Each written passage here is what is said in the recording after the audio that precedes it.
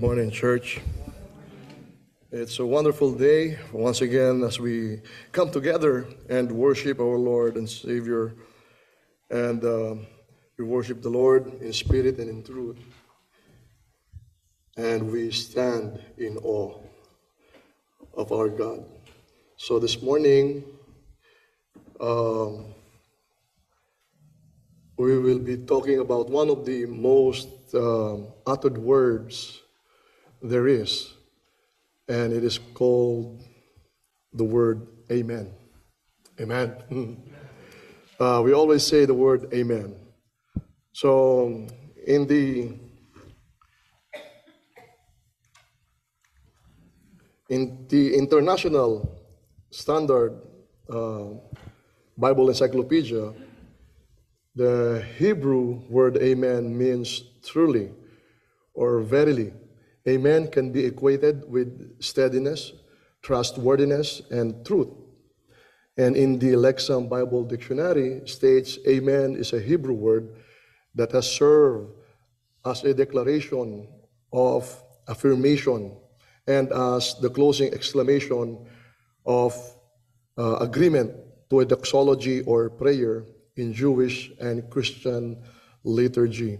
Now, in both definitions from the ISB and the Lexham Bible Dictionary, whenever we say amen, whether at the end or at the middle, we affirm the truthfulness and firmly believe in what was said before God.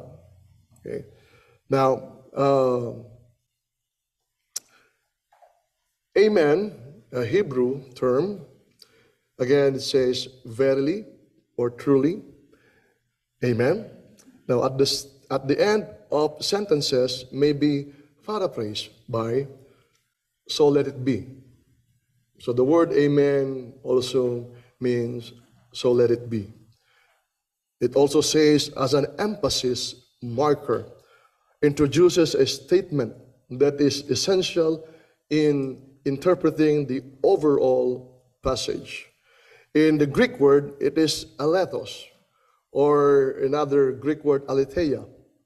It means truly, really, certainly, surely, and demonstrably valid and therefore genuine, reflecting the true reality.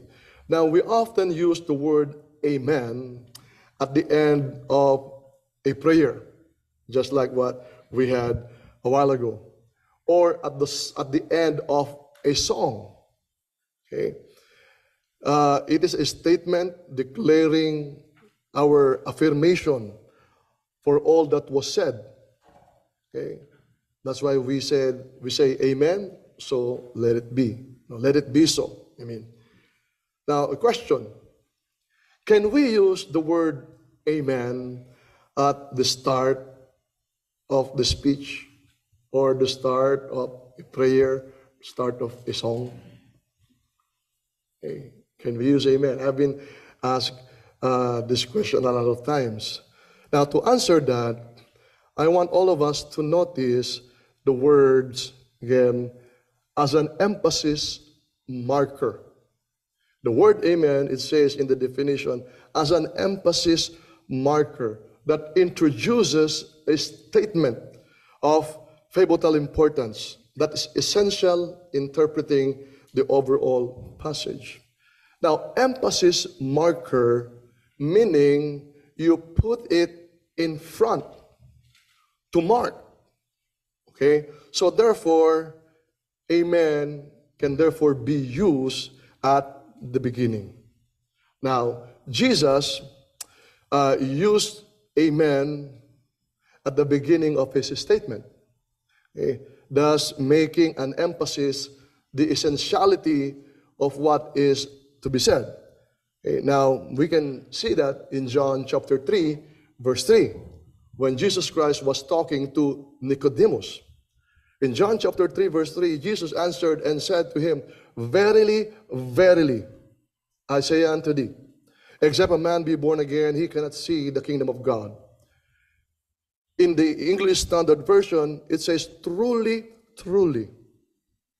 Now remember again, the word amen means verily, means truly, the truth. Now in Douay-Rheims Bible, it says, amen, amen. I say to thee, unless a man be born again, he cannot see the kingdom of God. So therefore, amen can be used at the beginning of a sentence, right? It doesn't necessarily mean that it can only be used at the end, because we are so accustomed in using the word amen at the end. But it can be used, as Jesus Christ illustrated to us, it can be used in the start of his sentence. Now, in Revelation chapter 3, verse 14, okay, let's go back. Oh, sorry. In Revelation 3:14, Jesus is called the Amen. Okay? To the angel of the church in Laodicea, write, these are the words of the Amen. And who is that? The faithful and true witness, the originator of God's creation. It was pertaining to Jesus Christ. Okay? In John chapter 7, verse 18, and John chapter 14, verse 6, why he was called Amen? Because Amen again is truth.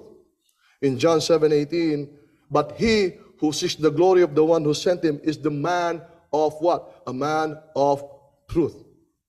In John 14:6, Jesus answered, I am the way and what? The truth. So that's why in Revelation he was called the Amen. Now, the lesson is not about Amen. I am emphasizing this word Amen because I want all of us to truly know the message behind this word. It is not just we say amen as a response when somebody say amen. Amen? Amen. No. It's not just only a response to that. No. Or a response to prayer. If we don't understand what's being said, then our amen would be useless. Again, because amen, meaning you agree to the truthfulness of what was said. And you are saying to God, let it be so. Now, Paul, talking about orderliness in the church, said this in 1 Corinthians chapter 14, verse 16. It says, how will he who occupies the place of the uninformed say, amen, at your giving thanks, since he does not understand what you say? So that is why when we do, for example, a corporate prayer, now we must be heard by everybody because it is a corporate prayer. We must be heard by everybody so that everybody can say amen. Okay?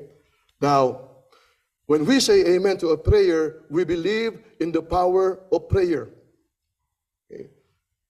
That it will be so, as we declared it.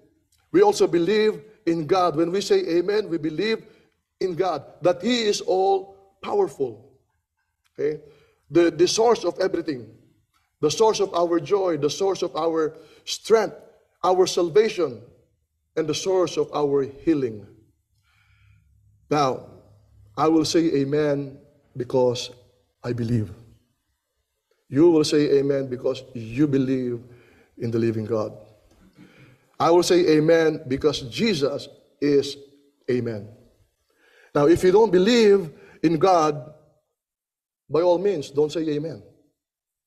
If you don't believe what's being said, don't say amen.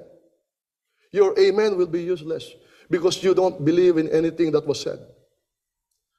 Now, if you believe in God, if you believe in the power of God to heal you, if you believe in the power of God to deliver you from your sin, I want everybody to say amen.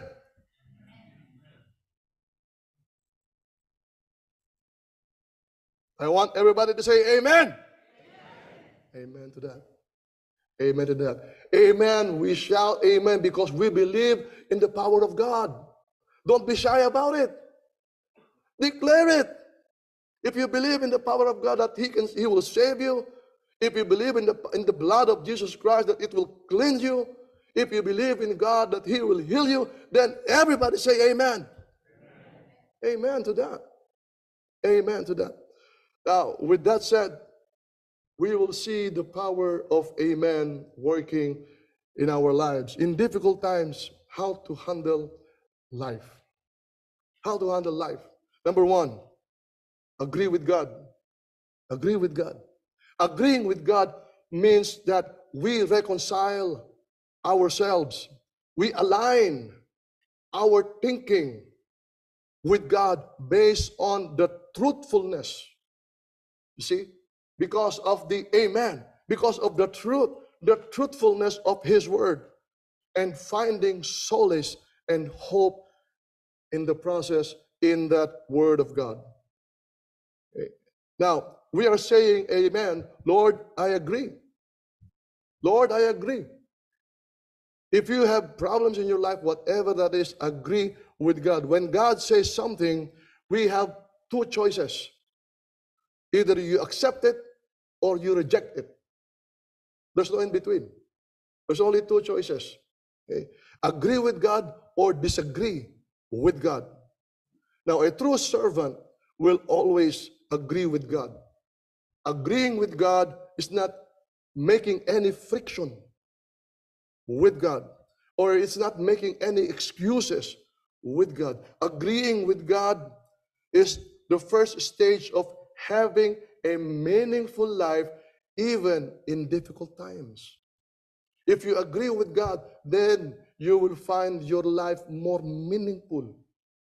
Agreeing with God is saying amen to Him because He is who He says He is. That He is God, a God, a God that never changes, according to Hebrews 13:8. He is the same yesterday, today, and forever. In Job chapter 22, verse 21, Job said, agree. In other translation, reconcile. Agree with God and be at peace. Thereby God will come to you. Now, coming from a man who lost everything, all right? Job lost everything. Coming from a man who lost everything in an instant, and having learned the true meaning of agreeing with God. You see, he said, agree with God, and you will have peace at the end. So no doubt, in the process, Job questioned God. But his questions, his arguments, and his conversations with God were never meant to curse God, were never meant to fight with God. You see, Job never lost his faith in God in the process. Now, we are even told in Job chapter 1 that Job did not sin or charge God with any wrongdoing. See? Now, in difficult times, my dear brethren and friends, we may struggle. We may struggle and to make sense of what's going on, what's happening in our lives. Now, our mind gets so distorted because of the problems, because of the pain that we are having, that we forget about the truth about God. Sometimes our mind, because of the pain that we are going through, we forget about the truth of His Word. Now, Job said, agree, reconcile with God, be at one with God, align your mindset with God. Now, go back to what you have learned. Go back to what you've known, what you have learned about God and life, and stand on that ground. Stand on your faith. Stand on your faith. Agree with God, number one. Agree that you need God. When you agree with God, agree that you need Him. John 6:67-68. Then Jesus turned to the 12 and asked, are you also going to leave? Simon Peter replied, Lord, to whom would we go? You have the words that give eternal life. When many of Jesus' disciples left Him, He turned to the 12 and asked the 12, are you going to leave as well? Are you going to leave me? Then Peter stood up and he said, no. Where are we going to go? You have the words of eternal life. Now, do you see what Peter was telling Jesus here in his conversation with Jesus Christ. He cannot afford, Peter cannot afford to live his life without Jesus. He needed Jesus in his life. You see, in his conversation with Jesus Christ, he needed Jesus in his life every single day. Peter needs Jesus every moment of his life. That's why Jesus said, Lord, to whom should we go? Where can I go, Lord? I need you. You have the words of eternal life. See? Now, Peter and the rest, for them, Jesus is the life.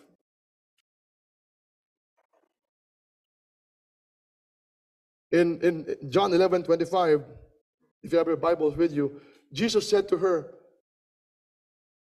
to Martha and Mary, I am the resurrection and the life. Whoever believes in me will live, even though he dies. So Jesus is the life. That's why Peter said to Jesus, I cannot live without you. You have the words of life. Now, Jeremiah prayed for Israel. At one point, Jeremiah prayed for Israel because of their sins of abandoning God and turning to idols. Now, the Israelites, they thought there's no need for God. But Jeremiah, he prayed for deliverance and healing because he knew that only God could truly save and heal them and no other. There was a need for God. O Lord, the hope of Israel, all who abandon you will be put to shame. All who turn away will be written in the dust. For they have abandoned the Lord, the foundation of the living water. Heal me, O Lord, and I will be healed. Save me, and I will be saved, for you are my praise. Agree that you need God. Agree that life can be difficult. Agree that life can be difficult. Now, this verse in John chapter 16:33 is one of the most profound verse in the Bible that talks about the reality of life. Okay? Now, it was even spoken by our Lord and Savior, Jesus Christ. You see, suffering and pain, my dear brethren and friends, are part of man's life. Newborns, the middle age, the elderly, they are not exempted from all this pain. No. But here's the good news. The good news is there. It says, but be of good cheer, I have overcome the world. That is the good news. That no matter what difficulties you are in right now, you have a great ally in Jesus Christ. Amen to that. Amen to that. See? And soon, the victory will be yours.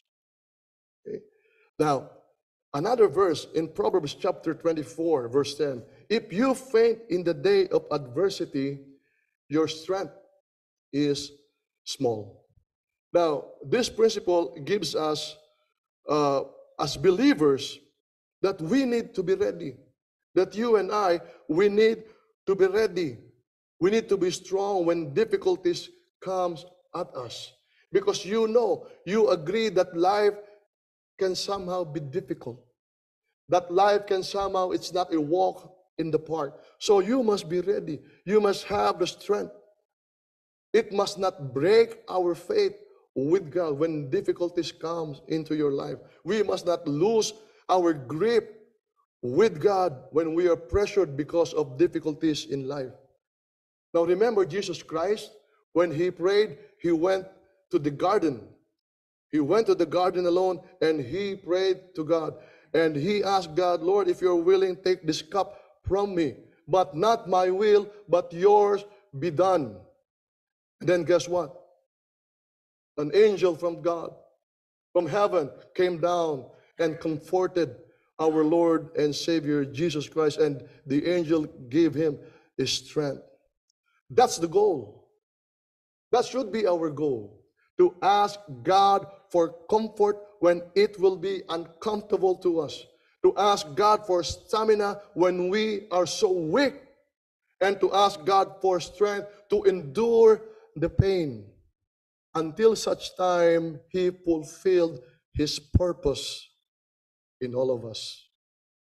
See, Jesus endured the pain. He endured the cross to fulfill all that was prophesied, because God gave Him strength to endure it. You see, Christian maturity is not asking God for a pain-free life. That would be impossible, as we have seen. But rather, asking God to endure the pain when it comes. We should ask God for strength. We should ask God for comfort, for endurance. Now, then Job said again, going back to Job, he said, and you will have peace.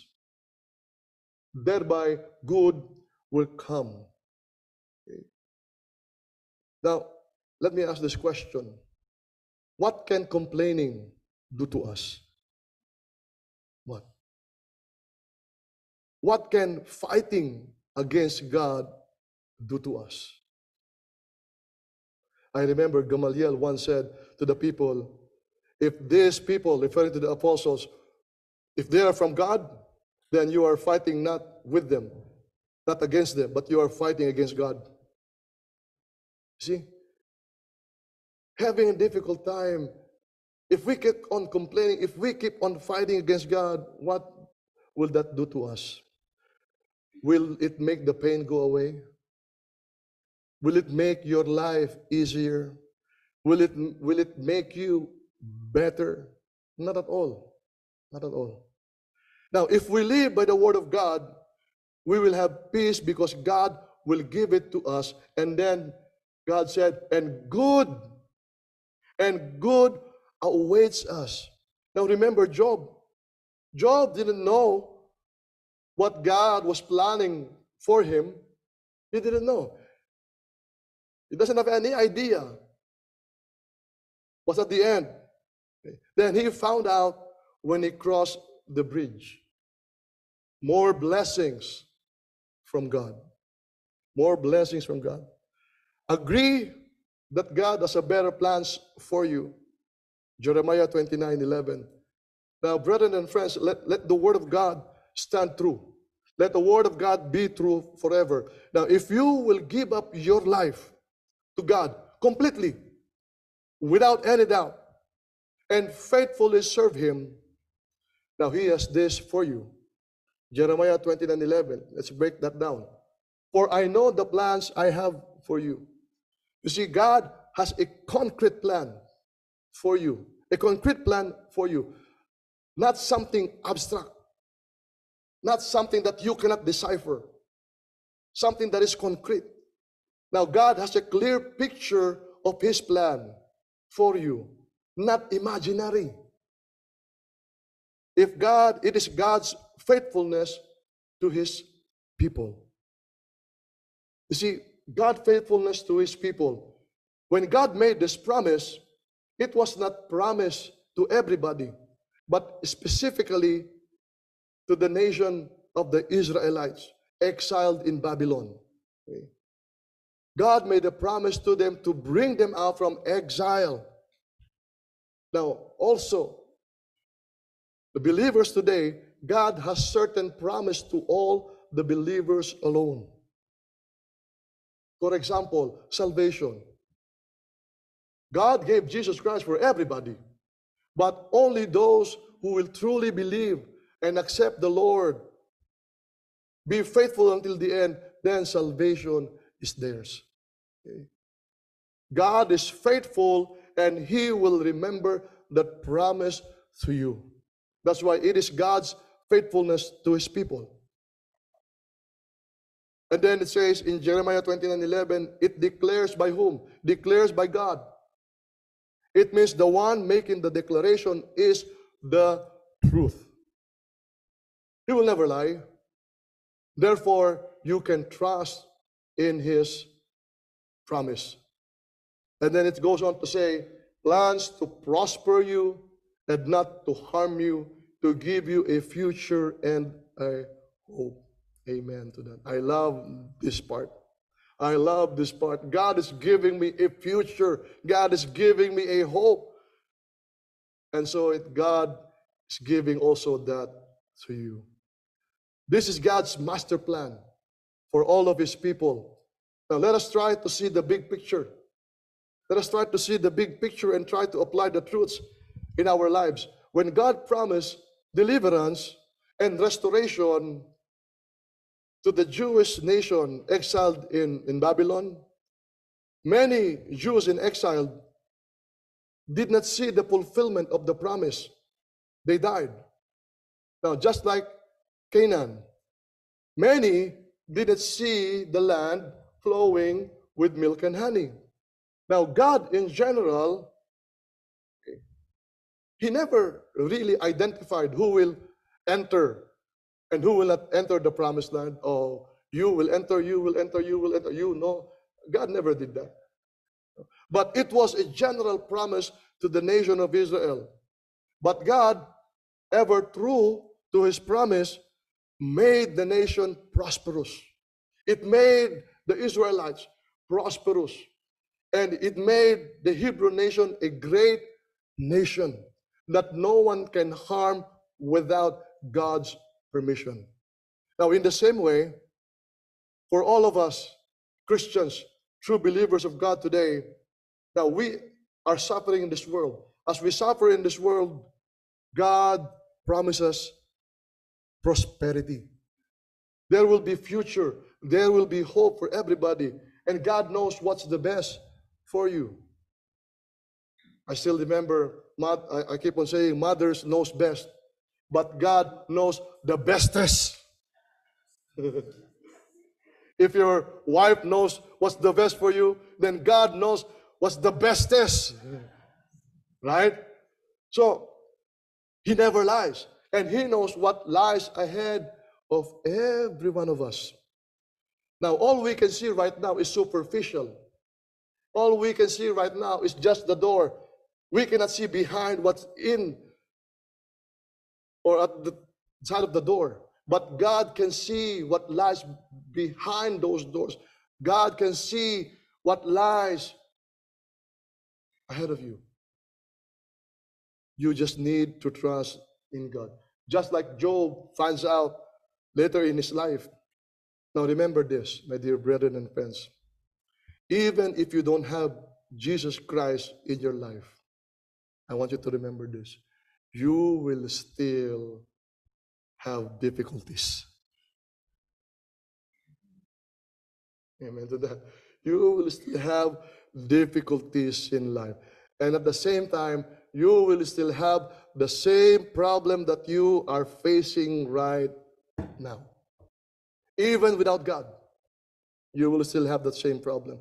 The only difference between having God and having God and not having God and having God is those who do not have God, they don't have any future. They don't have any hope. But those like you and I, that you have God in your life, you have hope and you have a future. Amen. That's what makes the difference. You see? That's what makes the difference. Now, I would gladly suffer with the future and hope with God rather than suffer without any future and hope. I would suffer having with God than suffer without God. Agree that prosperity, meaning no harm, a great future and hope that God planned for you and me as faithful servants will be fully realized after this life is over. That there would be prosperity. Job 22:22, Job said, receive. When you agree, you receive. You are receiving, you are listening. Receive, listen, instruction from his mouth and lay up his words in your heart. When you agree, you are putting the words of God not only into your mind, but into your heart, into your whole being. You receive, you listen, and you put that into your being. Agreeing with God comes from agreeing and putting into your heart God's word.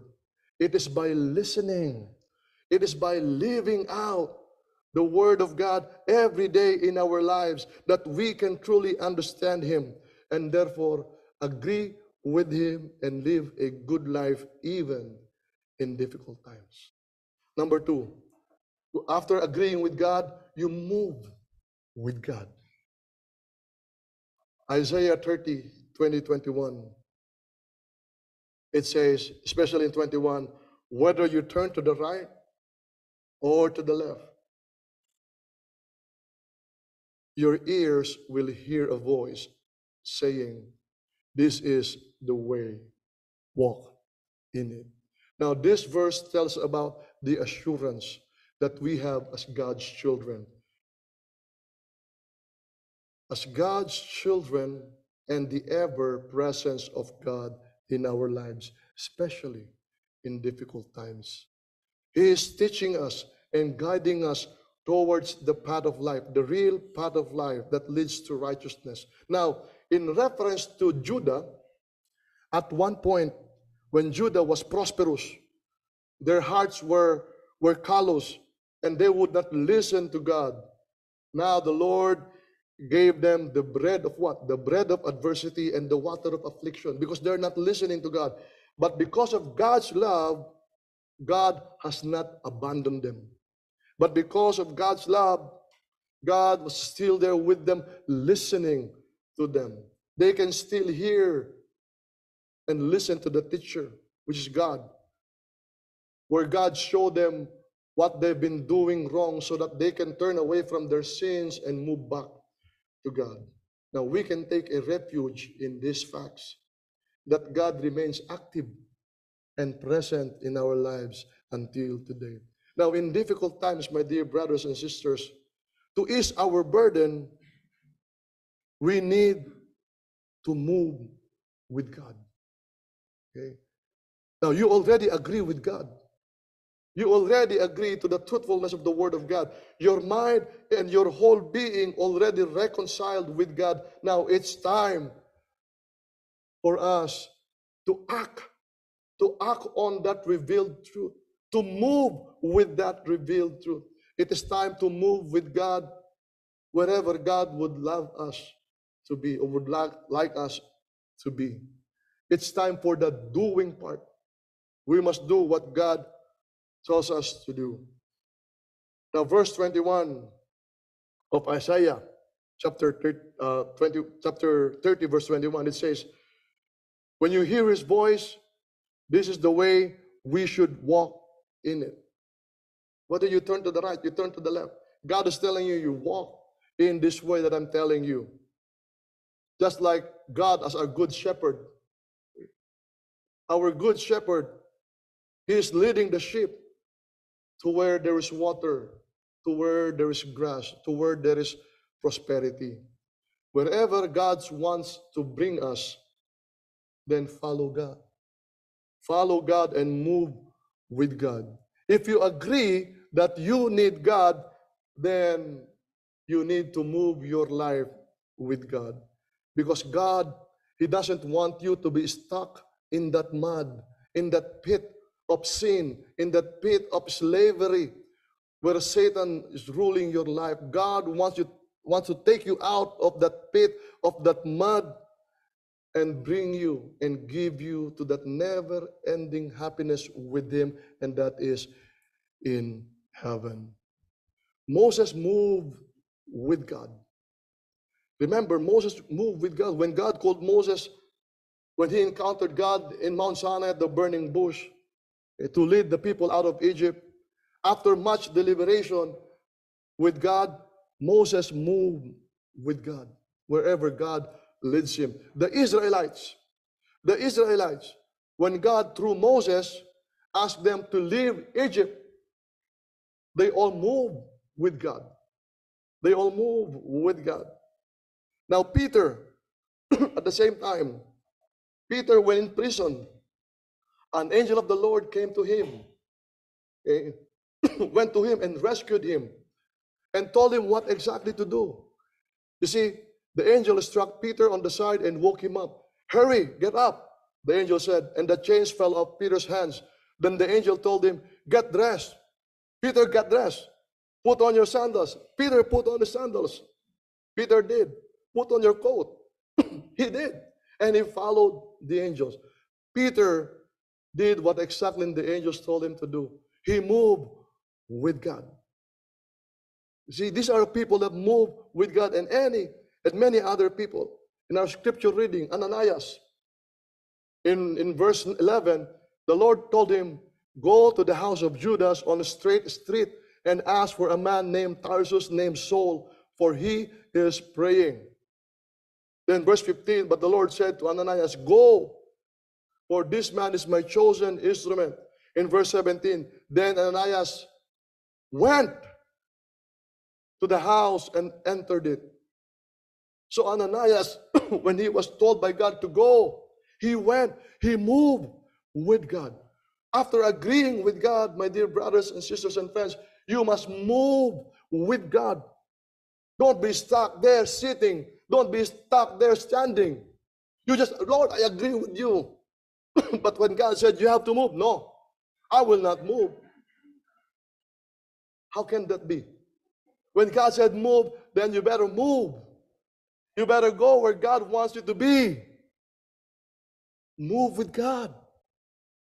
Don't be sitting here. Don't be standing there. You move.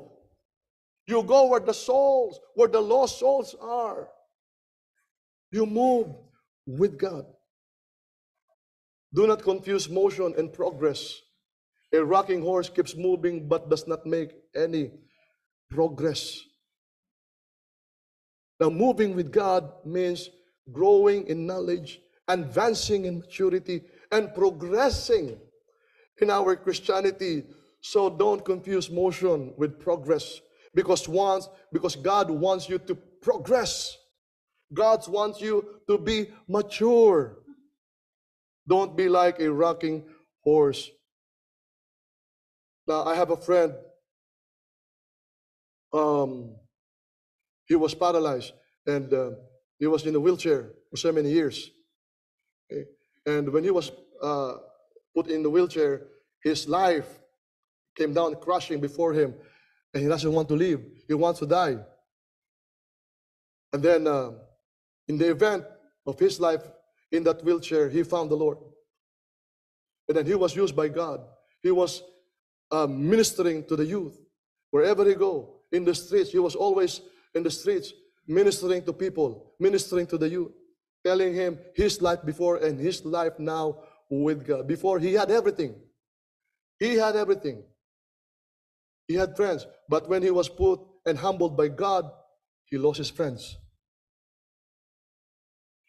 Now, you can tell who your friends are when you are in dire, when you hit rock bottom, right?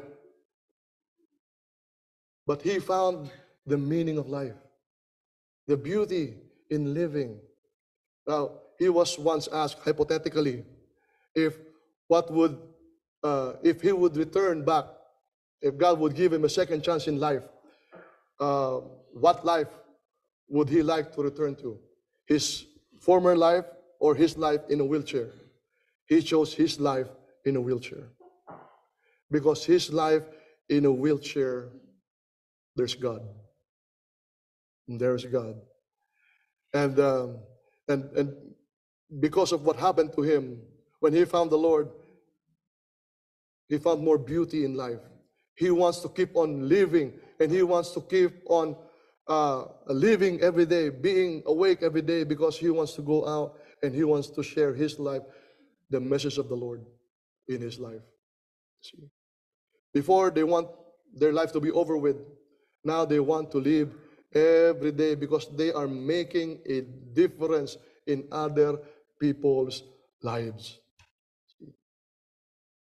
Because these people, like you are moving with God. They see now the beauty of life because of Jesus is what makes it beautiful. Your life is beautiful today. It's not because of you. It's because of Jesus. That's what makes my life beautiful. And that's what makes me handsome every day. Right, Brother Charles? Brother Derek? Now, don't be doubting me, come on. Don't me, I'm just kidding. You see, and that's what makes you beautiful. It's Jesus living in you. That's what makes us beautiful. Now, brothers and friends, life is beautiful with God. Amen to that. Amen to that. Life will have difficulties. You will have problems. I have my problems. I have my challenges. But take heart. God is always with you. Amen to that. God is always with you. God is always with me. I'm always happy because God is always with me. Now, to handle life's challenges, agree with God. Then, as you agree with God, move with God. It is our faith in action. Then you will soon find out life's meaning, and life is beautiful. Now, finally, I will leave all of us with these final words. It is always better to be uncomfortable and in tune with God than to be comfortable and in enmity with God. This is the part one. So better be here next Sunday for the next part, part two. So in life difficulties, my dear brothers, sisters, and friends, agree with God. Don't ever fight with God. Then move along with God. For those that have not yet accepted the Lord, be one with God. I encourage you to accept the Lord, repent of your sins, be baptized, and be one with God, and receive all the blessings, all that it's in the Bible, the blessings that's written in the Bible. You will receive that eventually. God bless us all. Good morning. Shall we all stand as we sing the song of invitation?